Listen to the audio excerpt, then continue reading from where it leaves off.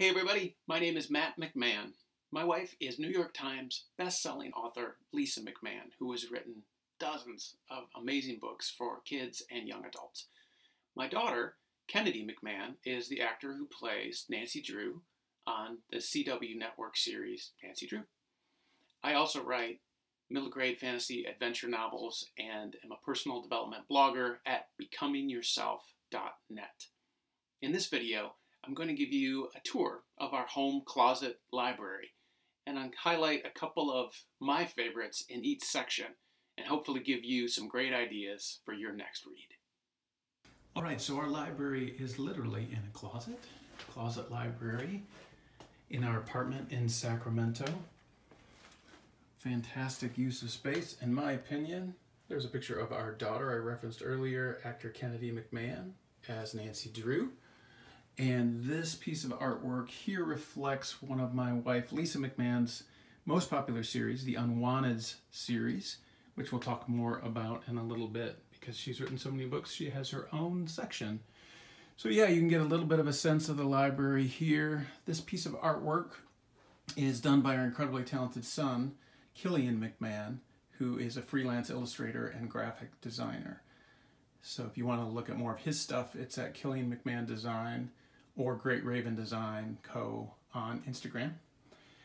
And these two pictures are actually original artwork that Lisa and I purchased from an auction to benefit the survivors of Hurricane Sandy back in the day.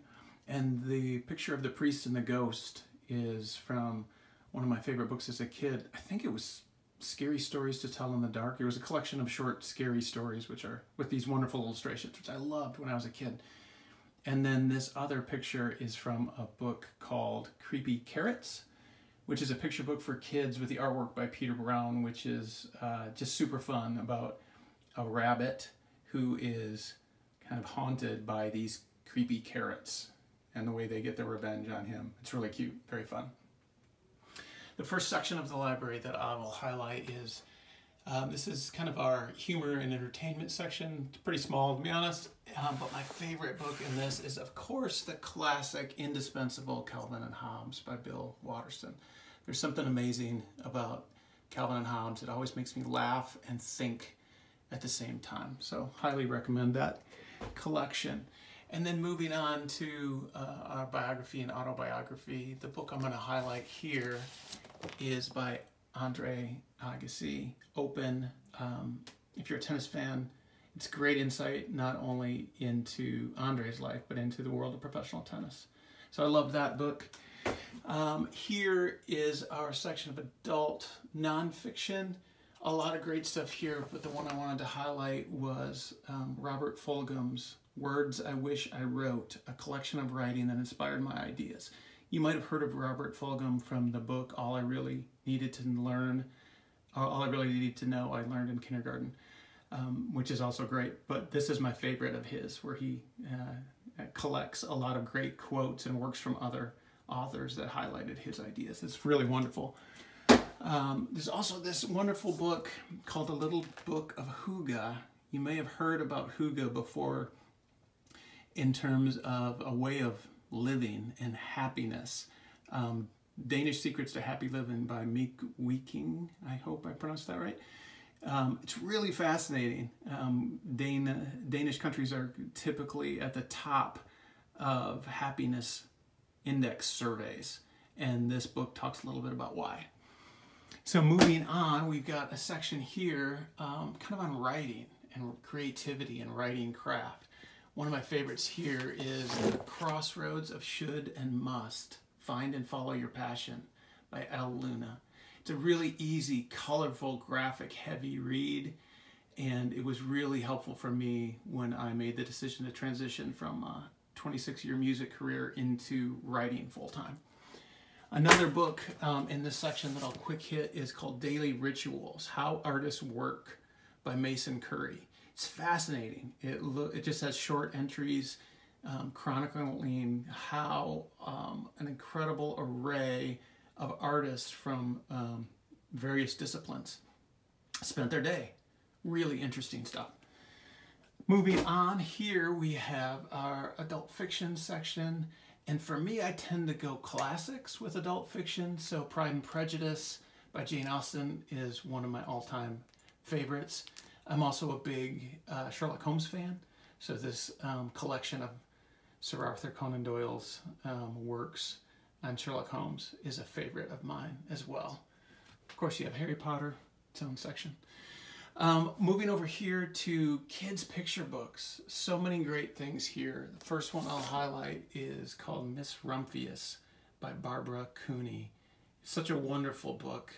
Talks about a woman who lived her life really well and gave back at the end of it and taught her niece to do the same. Beautiful story, gorgeous pictures. Moving on from there, this is kind of our religion, spirituality, philosophy section. A couple of books to highlight here. One of my favorites is by Rob Bell called Love Wins, a book about heaven, hell, and the fate of every person who ever lived, which is pretty much what it's about. And I found it very thought-provoking and very interesting and inspiring. And another book I'll pull from this section is called Walking with God by John Eldredge. This book did more for me to help me with my conversational intimacy with God than any other book that I'd ever read.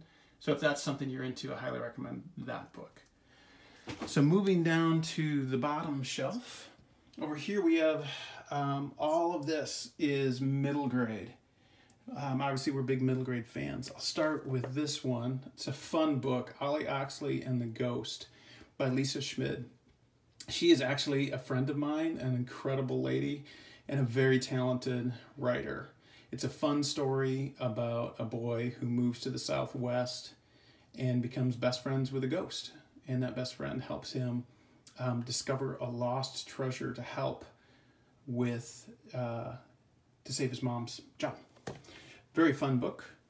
And moving on, let's see. Oh, this is a wonderful book, Where the Mountain Meets the Moon by Grace Lin. It's the story of a young girl who goes on an adventure to save her Chinese village by working her way through a variety of Chinese folk tales and mythology. Really interesting, fun, quick read. And I learned so much about the Chinese culture and Chinese mythology. It was really fun. Then over here in young adult. Young adult starts here. I loved Hunting Prince Dracula by Carrie Maniscalco. Always been a Dracula fan. And this was basically if Sherlock Holmes hunted Prince Dracula and Sherlock Holmes was a teenage girl. That's what this book is about. Super interesting and fun female protagonist. I really enjoyed this book. This one was huge. A lot of people have heard of this one, Children of Blood and Bone by Tomi Adeyemi. It was huge a few years ago, especially. And I just never got around to reading it until now. So I'm almost done, as you can see. And to her credit, it holds up to the hype. She's a fantastic writer. I'm very impressed. Over here we have more of our contemporary young adult, and I'm just going to highlight a couple of authors, Tom Levine and Bill Konigsberg, who are actually dear friends, and they are incredible writers and incredible people. And if you like contemporary, realistic YA, all of their stuff is beautifully written. And then moving on from there, we have my wife's section, Lisa McMann, starting here and going all the way over to here. My wife has written all of these books, 25 and counting. Over here we have young adult paranormal thrillers. Probably her most famous of that is Wake. That's actually a reissued cover. This is the story of a 17-year-old girl who gets sucked into other people's dreams, which is such a fascinating premise, and it just plays out so beautifully. My personal favorite of her YA is Crier's Cross, which is a creepy story, which tells the tale of a small town where students begin to disappear and what happens to them.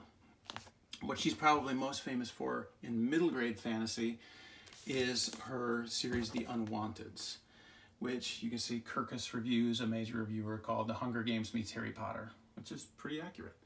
And it's the story of a society in which at age 13, all children who have exhibited any type of creativity are sent to their deaths. But of course that doesn't actually happen, and they are rescued, and there is magic and mayhem and adventure, and it's wonderful. It's an amazing book. And then, of course, over here, Harry Potter from Page to Screen has its own place of honor. Oh, this book weighs about 40 pounds, and it's just an amazing book of how the movies were made from the books. So if you're a Harry Potter fan, hugely recommend that.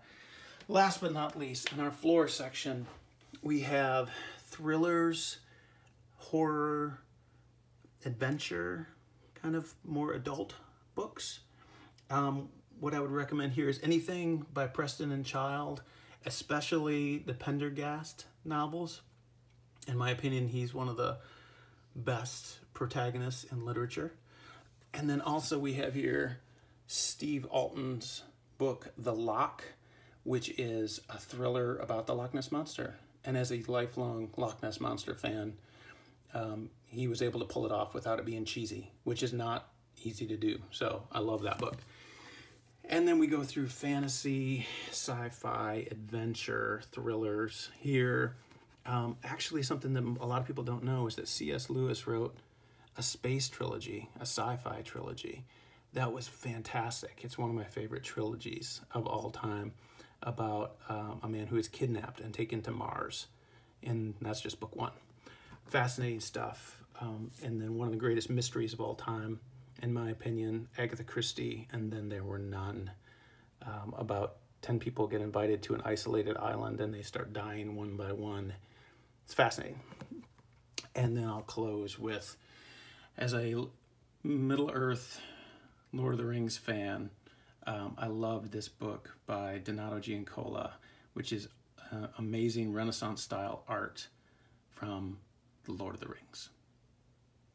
I hope you enjoyed the tour. In future videos, I plan on doing deeper dives into each section, highlighting more of the books that I love. If you enjoyed the video, it'd really help me out if you'd click like and subscribe below. And until next time, thanks so much for watching, and read well.